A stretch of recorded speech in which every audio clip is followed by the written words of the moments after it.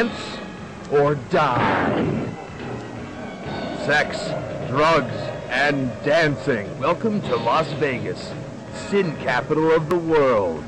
Meet Jason, talented dancer, and a man on the edge who's about to fall off. But I want to be able to go home, see a pile of coke and say, huh, okay, no big deal. A recovering junkie constantly battling his addictions, Jason finds himself the target of the local crime kingpin. One by one, the bodies begin piling up. In order to ensure his future, Jason must remember the sins of his past. With the help of a beautiful sex pot DEA agent, You're a narc? Drug enforcement. Jason must outwit his adversaries and overcome his demons. I don't know who the good guys are anymore.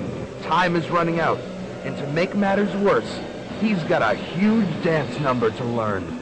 With friends and lovers either dying or betraying him with every two-step he takes, Jason must face the music alone. He's got two choices: dance or die. A cross between Pulp Fiction and Saturday Night Fever, Dance or Die has twice the action, thrice the lust, and all the dancing. Roy Kieffer's star-making role of the wounded hero, Jason, rivals that of Oscar winner Nicolas Cage in Leaving Las Vegas. Jason, look, it's excellent. Sometimes it's alright.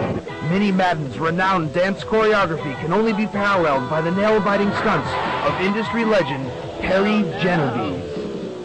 In Las Vegas, world of fast cars, quick tempers, and loose women, you must choose. You must dance or die.